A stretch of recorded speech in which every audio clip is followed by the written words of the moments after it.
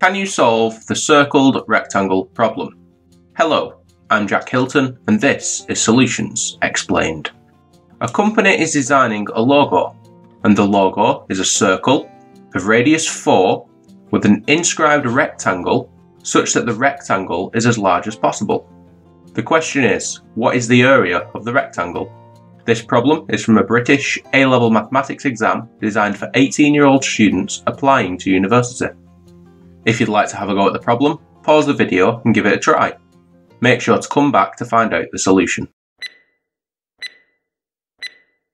Okay, so let's get started. To begin, we must realise that the radius of the circle is the distance from the centre to any point on the circumference. So we can draw the radius from the centre to the vertex of the rectangle as shown. Now, form a right-angled triangle and label the base and height of this triangle as x and y respectively.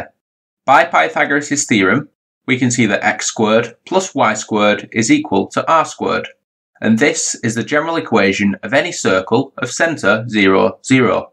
In this case, r is equal to 4, and thus r squared is equal to 16, and therefore the equation of the circle is x squared plus y squared is equal to 16. This equation is satisfied by any point lying on the circumference of the circle, such as the vertices of the rectangle, and this equation is therefore useful in helping to find the area of the rectangle. To find the area of the rectangle, it makes sense that we must first find the length and the width. By our notation, the length will be equal to 2x and the width will be equal to 2y, and therefore the area can be written as 2x multiplied by 2y. If we move things out of the way and simplify a little, we obtain the area as equal to 4 times x times y. Now we have two separate equations which are both functions of x and y. Let's try and eliminate y to obtain the area purely as a function of x. To do this, rearrange the equation of the circle to obtain y as a function of x. Firstly, take away the x squared from both sides of the equation and then take the square root to obtain y is equal to the square root of 16 minus x squared. In index notation, a square root is the same as a half power, so we can instead write y is equal to 16 minus x squared all to the power of a half. This will be useful later on when we need to use calculus. If we tidy this up a little, we can now substitute the equation for y into the area equation to eliminate y. In doing this, we obtain the area is equal to 4x multiplied by the square root of 16 minus x squared. In other words, we now have the area of the rectangle written purely as a function of x. Let's move the circle out of the way for a moment to focus on this equation for the area of our rectangle. We want to find the maximum value of this function. This means we want to find the value of x which gives the maximum value of a. Let's consider 4 different values of x and plot these on a graph as we go along. If we plug in x is equal to 0.5, we get a value of 7.9 for the area. If we try x is 1.5, we get a value of 22.5 for the area. If we try x is 2.5, we get a value of 31.2 for the area. And finally, if we try x is 3.5, we get a value of 27.1 for the area. Let's join these points up using a curve, and you can see that there is clearly a maximum point around this section of the graph, somewhere between x is 2.5 and x is 3.5.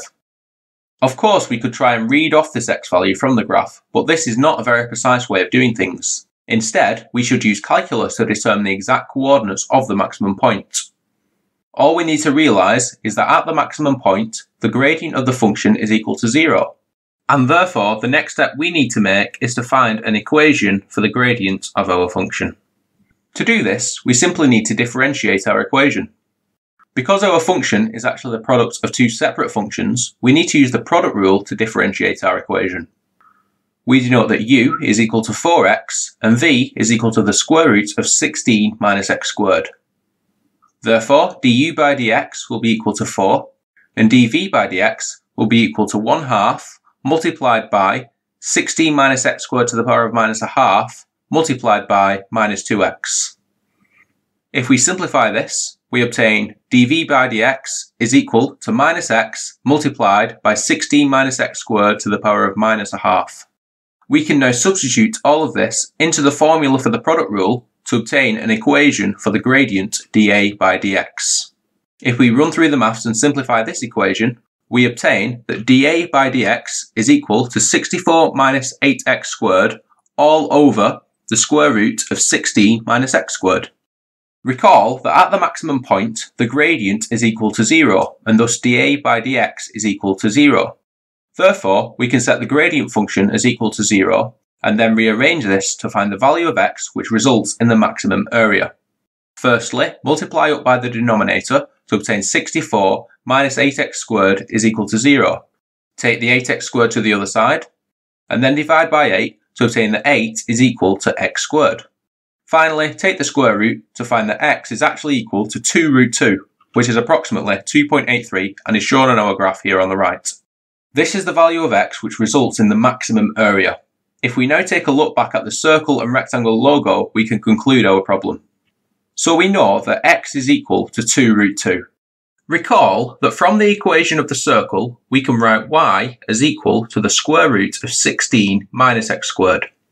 Substituting x is equal to 2 root 2 into this equation, and we obtain a surprising result. Y is also equal to 2 root 2, and so the rectangle in our logo is actually a square. This square will have side length 4 root 2, and thus the area of our square will be 4 root 2 multiplied by 4 root 2. This gives an area of 32. This is the final answer to our question. 32 is the maximum area of a rectangle inside a circle of radius 4, and the rectangle will actually be a square. Did you manage to solve the problem? Let me know down in the comments. If you enjoyed the video, please consider subscribing to the channel for more interesting maths and science problems posted every week.